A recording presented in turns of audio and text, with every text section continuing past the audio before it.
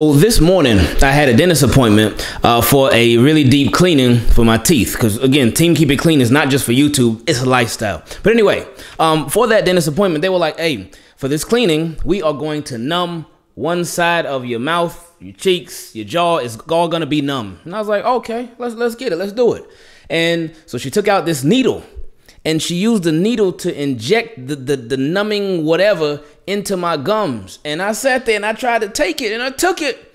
But then silently, a tear, it rolled down my face.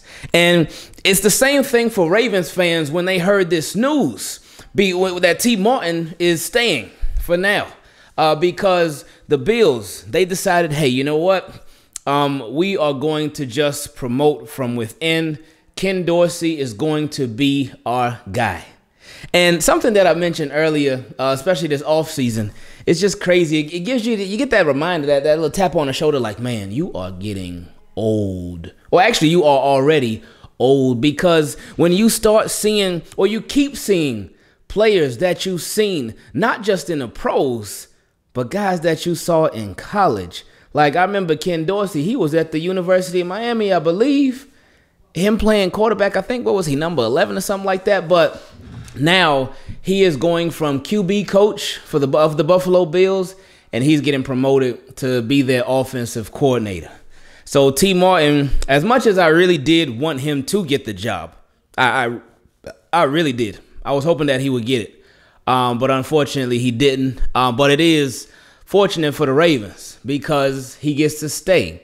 And he gets to help these Ravens for another year. And despite all the concerns and the issues that a lot of people have with Greg Roman in the offense overall, there was an improvement with the wide receivers. There was an improvement with the passing game. And again, they do go hand in hand. And it's important to realize what this could mean for the future.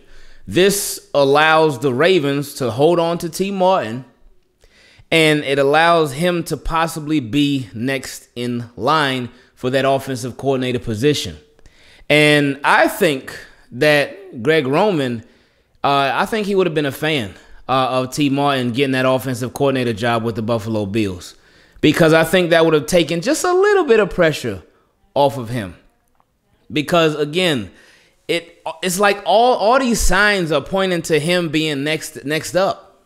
All these signs, even though I still think that the Ravens should, whoever the next offensive coordinator is, I think it should be T. Martin. But I think they'll look at James Urban first. And he's the current QB coach for the Ravens. So we'll see how that goes. But this does, in my opinion, it keeps just a little bit of pressure on one Greg Roman. And the reason I say that is because T. Martin, he was brought here, him and Keith Williams. Again, I'll take you back to last year. If you are working at a job and you're great in one area of your work, and this area that you're great in, this is part of your responsibilities of your job. But you also have some other areas that are responsibilities of your job that you're not so great in.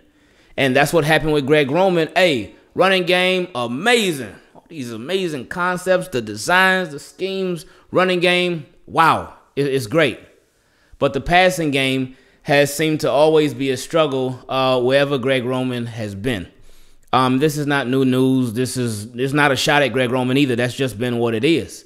So if you struggle in a certain area and your job hires people to help you in that area that you struggle in, that says a lot. That says exactly how your place of employment feels about you. They're like, hey, we gave you an opportunity to get it right. We gave you an opportunity to fix this. We gave you 2 years.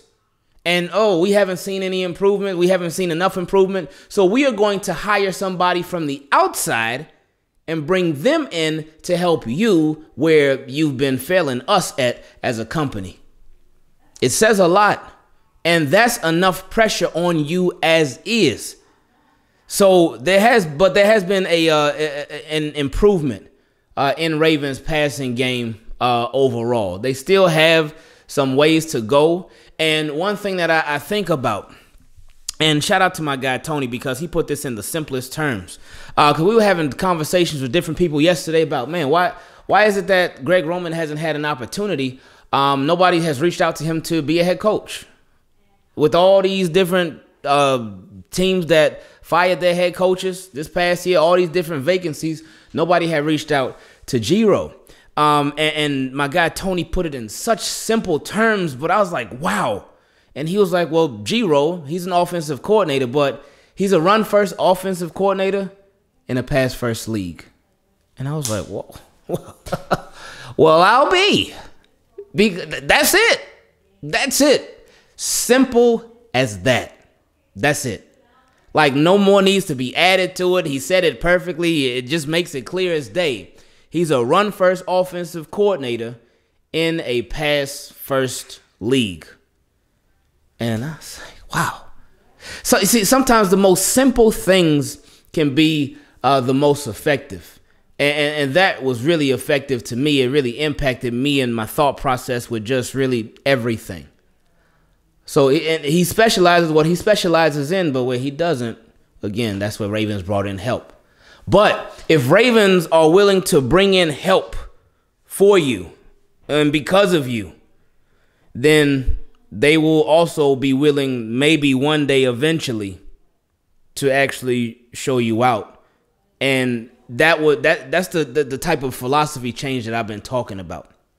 And since Greg Roman is going to be the Ravens offensive coordinator, again, same thing, the philosophy, it has got to change. If Ravens are going to have any long-term success, any playoff success, philosophies have got to change. And with the offense, I feel like Ravens should be like, all right, look, till you ain't get that job you interviewed for, you've been on our staff for 1 year, and man, you already got an interview for offensive coordinator position. You know what? Just to enhance the job, enhance your experience here with the Baltimore Ravens, we're going to promote you and give you even more of a role. Whether it could be an assistant offensive coordinator. I know I've probably never even heard of that position before. But again, Harbaugh, he'll make up a position quick. But usually he'll make up a position so somebody can sort of decline it. But here he can make up a position so he can give somebody a raise. And he could do the whole assistant head coach thing too. He could do that. That's what Giro was before. He was an assistant head coach. And Giro done moved around. I didn't even know he worked with the tight ends. I did not remember that at all. I remember before he was the run game coordinator, and then he was offensive. But yeah, Giro been moving around on his Ravens offensive staff. But you can allow T. Martin to do the same thing. And that could possibly increase your chances of retaining him. But at the same time, if I'm T. Martin, I'm like, all right, I've been here for a year. I got an interview. I got a taste. I got a little taste to see what life is like outside of the Ravens and the possibility of moving into bigger and better. And what I mean when I say bigger and better is him being an offensive coordinator, not just a coach, not just a wide receiver coach, not an assistant, but an offensive coordinator. So he would be running the show for somebody's offense. So just because, even if they did give him a raise and gave him a new title, new position with some new responsibilities, he still wouldn't be Ravens offensive coordinator. So that would enhance his current experience with the Baltimore Ravens if they did those things, but it wouldn't mean that they would be keeping him. See, because T. Martin, and I wouldn't blame him for this, and I wouldn't expect this of really anybody, and John Harbaugh doesn't do that. He doesn't hold people back. Hey, if you want an opportunity, go. But I wouldn't expect T. Martin to just sit around waiting forever for Ravens' offensive coordinator position to open up. No. No. Who's going to just sit around and wait for that? No. You don't do that. Like, oh, man, I wonder, how long is Giro going to be here? Yeah, I'll wait. Then if Giro stays this entire year, okay, cool, he stayed this entire year. Let's see what happens this offseason. Then if he stays the next offseason, yeah, I'll wait around.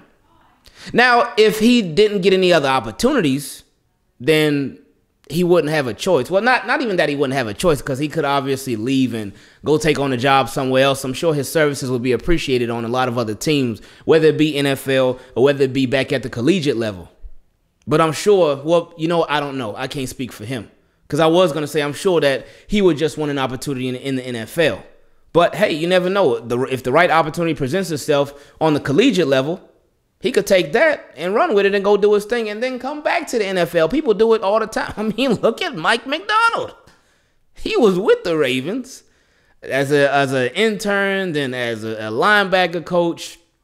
I think got offered the defensive coordinator job, but Wink got it, and Mike McDonald was like, all right, Wink, you just wait a couple years and you'll see. And then boom, full circle. Now look where we at. But anyway, he was with the Ravens, and then he ended up taking the job on a collegiate level as a defensive coordinator.